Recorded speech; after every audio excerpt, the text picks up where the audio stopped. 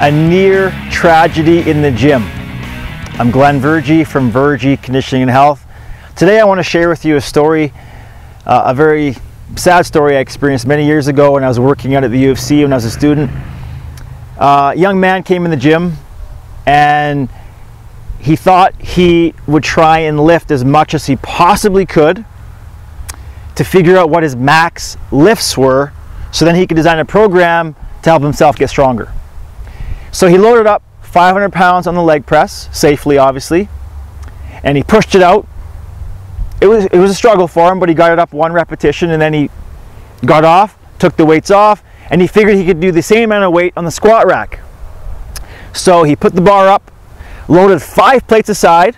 He had 495 pounds, and as he proceeded to barely lift the bar off, as soon as he bent his knees, he dropped like a sack of potatoes and it crushed him. Now, the reason why I say this is a tragedy is because he almost broke his back, crushed himself. It could have been fatal. The only thing that saved him was the safety mechanism in the squat rack. The guardrails that sit along the bottom were just high enough that he didn't drop too far and the weight didn't crush him. Now, this of all could have been avoided if A, he had been a little bit more educated in the weight room in terms of proper technique, understanding load and intensity, if he would have asked a trainer for help or a floor supervisor for help, or if he would have had a buddy there spotting him. So it's very critical that if your son or daughter decides it's time for them to go and get stronger in the weight room, A, they have to understand proper technique. Without proper technique, your son or daughter has no business lifting heavy weights. Understanding the safety mechanism with whatever apparatus or machine they're using, there always has to be a safety mechanism in place.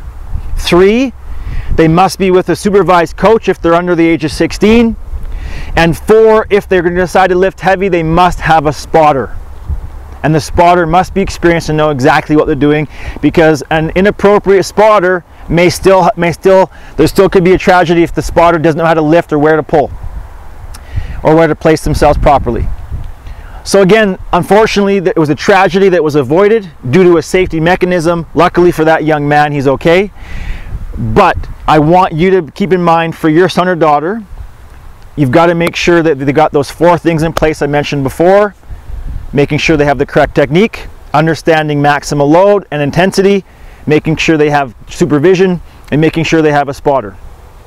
If you found some of this information helpful, sign up for our newsletter at vergyconditioning.com. Thank you very much. My name is Glenn Vergy.